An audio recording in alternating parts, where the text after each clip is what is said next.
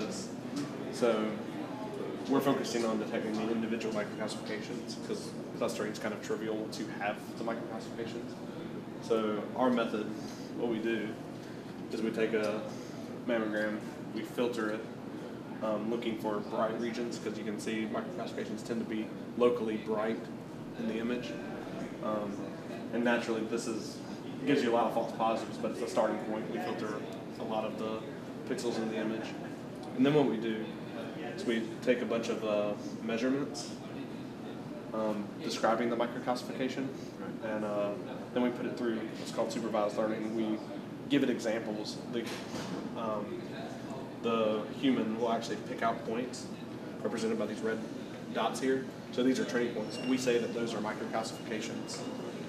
And so then the supervised learning techniques learn what, based on these measurements, what the microcalcification is. And then we can give it an unknown sample like so and say, is this a microcalcification? Is it not? And it'll actually spit out, it'll actually detect the microcalcifications that we didn't train on. And so then what we can do, like I said, we can cluster these once we process an image that we have no training samples on, and it'll give us something like this without the red dots. And then we'll cluster it, and then we'll hand this to a radiologist.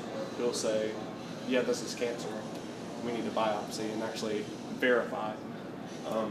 Because even radiologists can't just look at a mammogram and say, this person has cancer. They can make a guess and a high probable chance that they do have cancer, but still, it has to be verified through biopsy in a lab.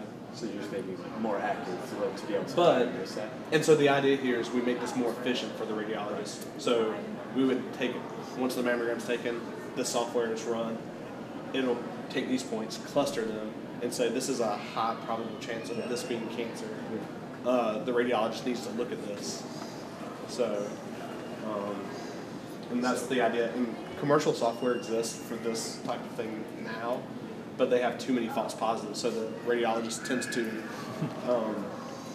ignore the results because they're spending all their time looking at them anyway, so what's the point of the software? So we're trying to minimize the amount of false positives and keep the amount of accuracy. So it's much